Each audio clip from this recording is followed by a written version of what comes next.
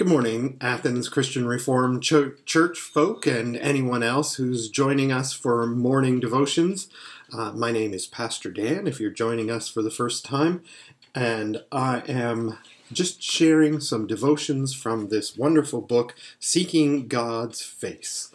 And so I would encourage you to just take a deep breath, sit down for a moment if you're able to, or just pause and close your eyes, and listen to our invitation this morning on this, the 36th day of Lent. Our invitation comes from John 1, verse 29. Look, the Lamb of God who takes away the sin of the world.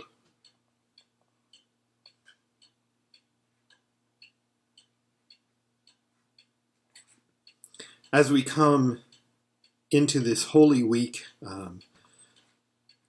we are thinking increasingly more and more of Jesus' last week before his death on this earth. And so we read as our Bible song, Psalm 22, verses 1 and 15 to 19a. And if you remember, when Jesus is on the cross, he says at one point, he says in Hebrew, Eloi, Eloi, lama sabachthani, which means, my God, why have you forsaken me? And that comes from Psalm 22. My God, why have you forsaken me? Why are you so far from saving me? So far from the words of my groaning. My mouth is dried up like a potsherd, and my tongue sticks to the roof of my mouth. You lay me in the dust of death. Dogs surround me. A pack of villains encircles me. They pierce my hands and my feet. All my bones are on display. People stare and gloat over me. They divide my clothes among them and cast lots for my garment. But you, Lord, do not be far from me.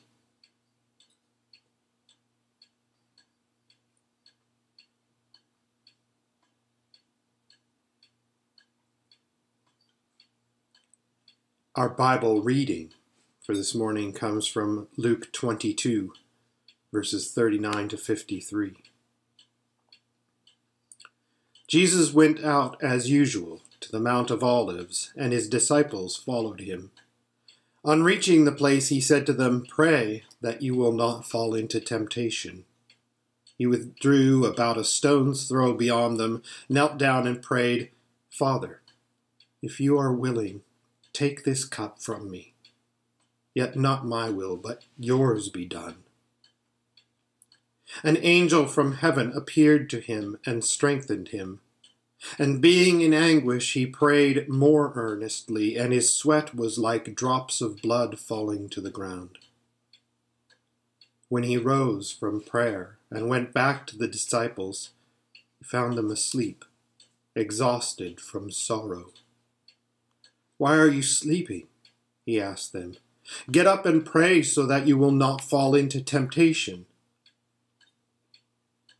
While he was still speaking, a crowd came up, and the man who was called Judas, one of the 12, was leading them. He approached Jesus to kiss him, but Jesus asked him, "Judas, are you betraying the Son of Man with a kiss?"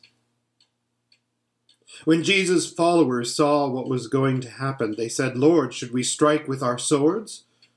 And one of them struck the servant of the high priest, cutting off his right ear. But Jesus answered, "No more of this." And he touched the man's ear and healed him. Then Jesus said to the chief priests, the officers of the temple guard, and the elders who had come for him, "Am I leading a rebellion that you have come with swords and clubs? Every day I was with you in the temple courts, and you did not lay a hand on me. But this is your hour when darkness reigns.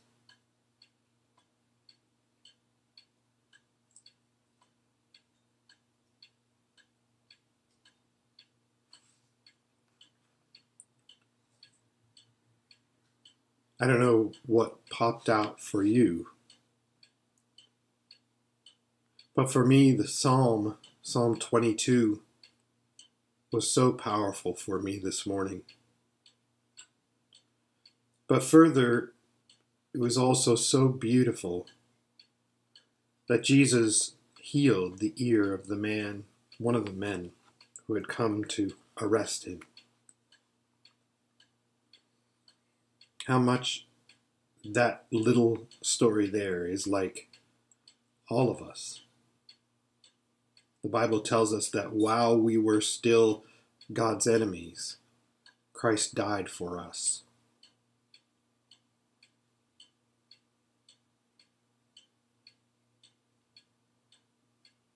What a terrible and wonderful thing.